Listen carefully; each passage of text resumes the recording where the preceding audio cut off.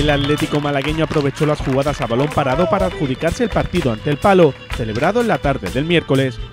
Los de Rafa, que supieron frenar el fútbol directo de los paleños, se adelantaron en el marcador poco antes del descanso, tras una falta votada por jurado que Alex Ruiz, con su segundo tanto esta semana, se encargó de materializar en gol de cabeza.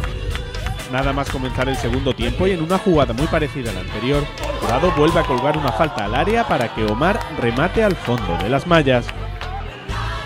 El Palo que dirige Pepe Sánchez recortó distancias en el minuto 77, después de que Aguilera marcase un penalti cometido por Jonas. El campo yo creo que es de los más complicados de la categoría, también por el equipo, por el buen trabajo que hace el equipo contrario, que tiene muy bien cogida hace un medida este campo y las dimensiones de este campo, y la verdad que muy contento por el trabajo, sobre todo ya no por los 3 puntos, sino por la madurez del equipo y que ha salido en todo momento en estas circunstancias, en este partido. Un partido muy difícil, que ya sabíamos que iba a ser difícil por el rival, por el campo, por todo. Se sacó 3 puntos y genial, a pensar en el siguiente partido ahora. Un poco de suerte, sí, gol y ya está. Lo importante es la victoria del equipo, que sufrimos mucho después del gol de este penalti, el 1-2, pero bueno, se sacaron los puntos y ya está lo más importante para seguir ahí arriba.